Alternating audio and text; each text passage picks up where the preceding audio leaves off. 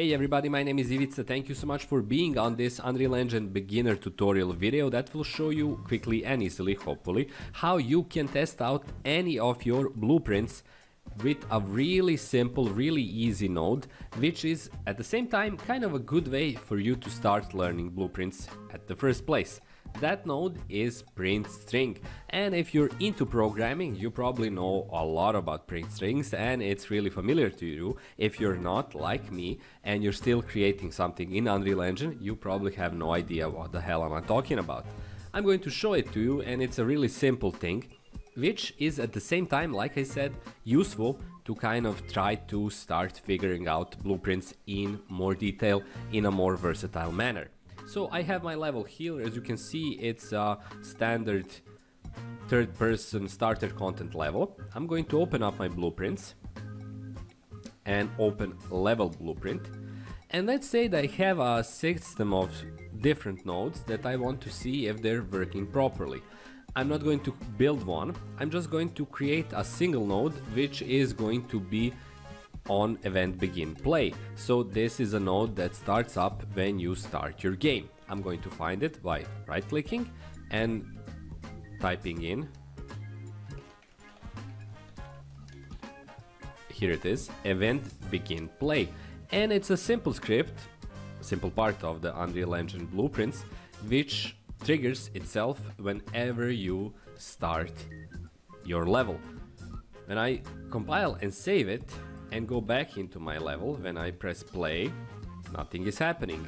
And even though this script or this node in blueprints is actually working, quote unquote, I can't see any result of that.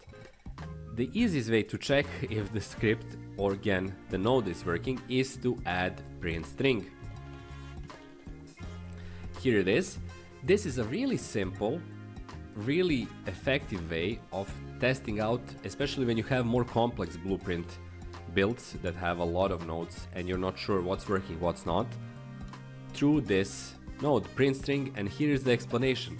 Print string is basically a way to get a short message, a log that appears on the screen, and there are of course other options as well, but essentially it just prints out a couple of words or whatever you write as a way of showing you, hey, this is working. Now this isn't going into the build. You don't see this print string text in the final build, you just see it while you're testing out the game.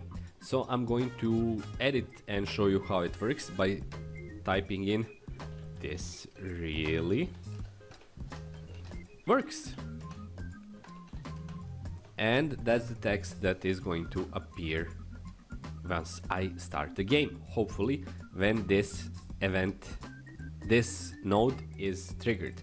So again, I'm going to compile, I'm going to save, I'm going to go back into my level and press play, and here it is. This really works and it's gone.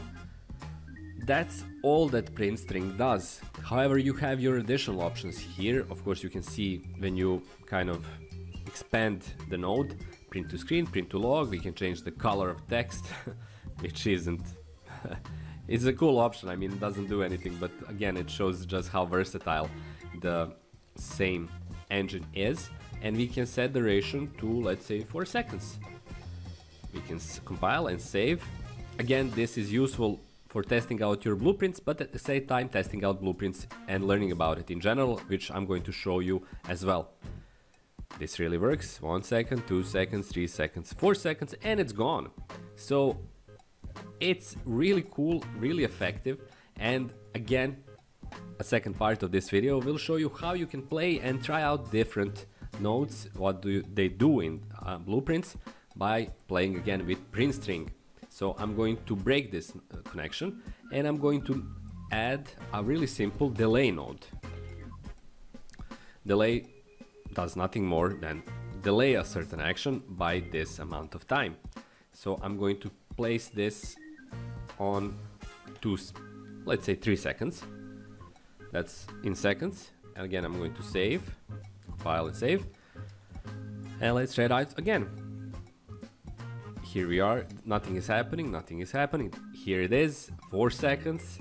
When those are gone, it's gone as well. Now you can play around further with it. Now let's take this part, delay and print string, and copy it and add it here, and we can connect it furthermore here. Let's place this to 2 seconds. Let's change this to blue, and let's say still working. Again, we're going to compile and save and go back and try it out. So once more we have this delay, 3 seconds, 4 seconds, 2 seconds delay, and then another text.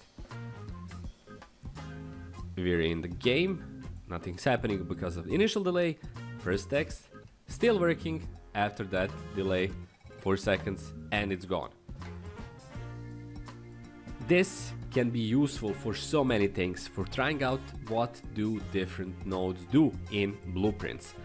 It's a really simple thing. Again, if you're a programmer, you probably know a lot more about that than me, but still, if you're not, it's really an effective way to kind of start playing around with blueprints in a simplest imaginable way. Again, as you see here, development only. This is not going to be executed during the build of your game. It's going to be here only for the test phase, but once more, even in that test phase, it's awesome if you're learning blueprints and Unreal Engine. So that's all for this video. Thank you so much for checking it out. Hopefully you found it useful, hopefully you found it interesting.